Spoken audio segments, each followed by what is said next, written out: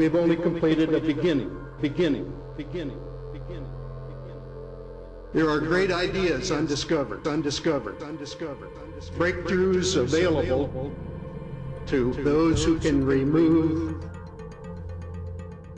one of truth's protective layers.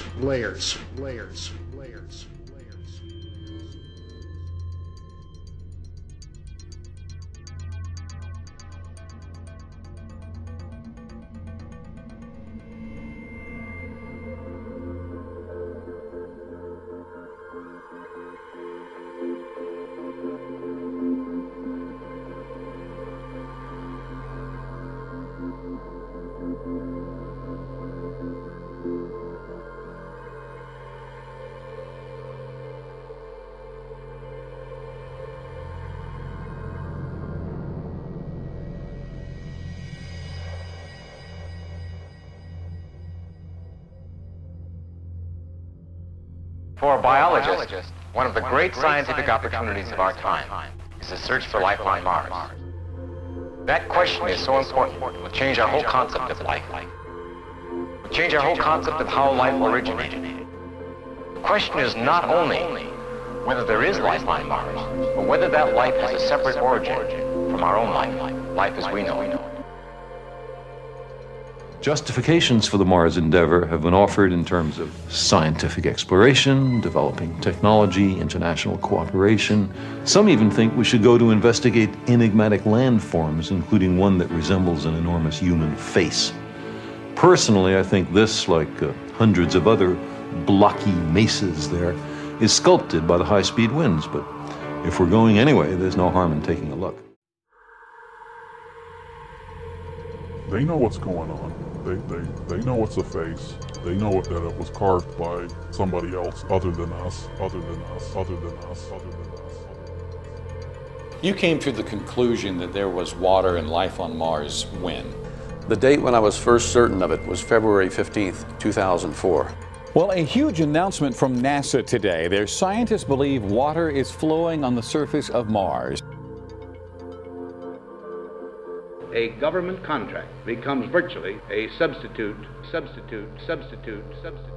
for intellectual curiosity.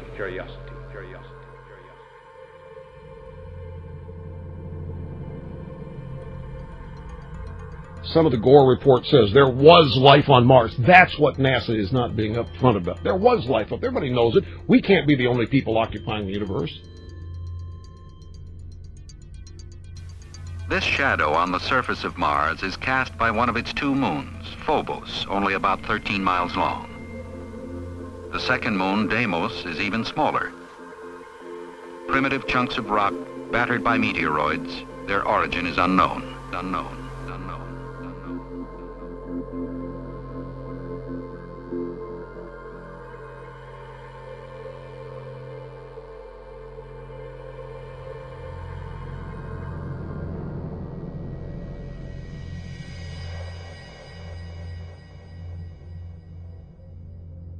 There's a monolith on this little potato-shaped object. Who put that there? Who put that there?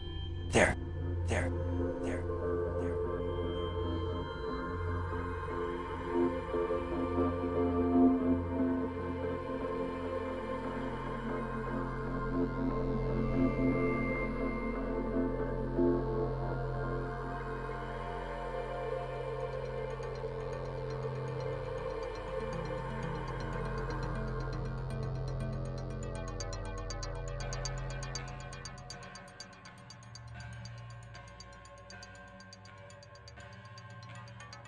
It's been there now for at least 20 years, and we're going, what is this? What is this? What is this? What is this?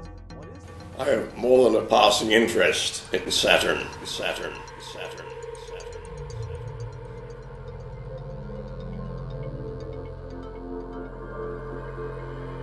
Cassini would give us our closest look at Iapetus, one of Saturn's most interesting moons.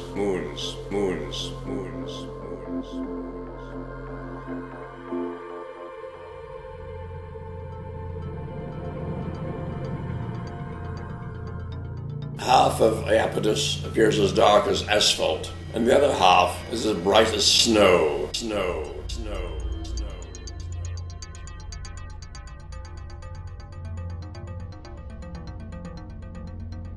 That's where the lone astronaut, Dave Bowman, discovers the Saturn monolith to be a gateway to the stars.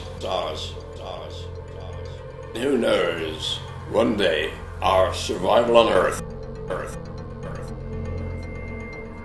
may depend on what we discover out there.